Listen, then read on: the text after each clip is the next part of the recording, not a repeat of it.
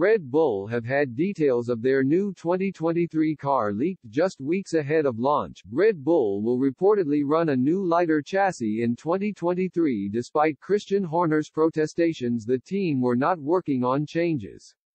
Italian newspaper La Gazzetta dello Sport has reported the car could be up to 3 kilograms lighter than last year's championship-winning machine.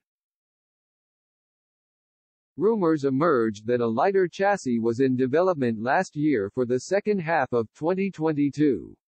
In August, German media Auto Motor und Sport claimed the team had undergone crash tests for their new components. They even suggested the tool could be installed ahead of the final 6 races of the season. Max Verstappen even let the development slip after securing victory at the Belgian Grand Prix but didn't know how much weight would be shed.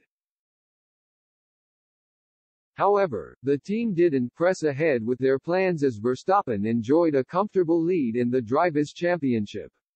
Red Bull boss Christian Horner even denied the team were looking at changes after another win in Italy. He told Sky Sports F1, "Well, I don't know where these rumors permeate from. But no, there's no plans to introduce a lighter chassis. So we keep going. We're in good shape." Red Bull chief Helmut Marko had complained about weight issues early last season after reports their car was around 10 kilograms heavier than their rivals. He recently hinted weight problems were one of the biggest issues of the season and tipped a solution could soon be developed. Marko added, "The main problem was being overweight. We're still a little over it now. Maybe not for much longer." The Italian media has also said Red Bull's new car will include an updated gearbox. They reveal the component will present a lower narrowing as a result of moving the suspension elements.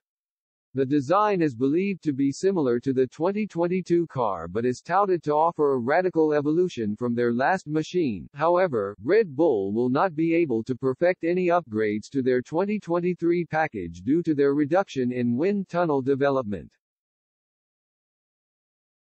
The team has just 63% of their full allowance due to their budget cap penalty and for winning the championship. Marko has warned of the potential impacts but stressed much of the work had already been finalized. He commented, "We are of course sitting with this reduction of hours in the wind tunnel. That means we have to work very efficiently as a team. All the things we try out have to hit the mark immediately. But fortunately the technical changes for next year are not that big. It means we have a good basic package.